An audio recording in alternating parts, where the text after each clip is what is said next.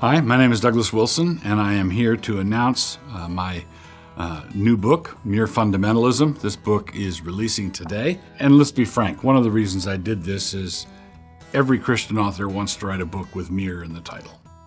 This book is a basic treatment of basics of the faith, understanding the fundamentals of the Christian faith as represented by something like the Apostles' Creed. I believe in God the Father Almighty, maker of heaven and earth. That means God created the world. That means that theistic evolution is not a thing.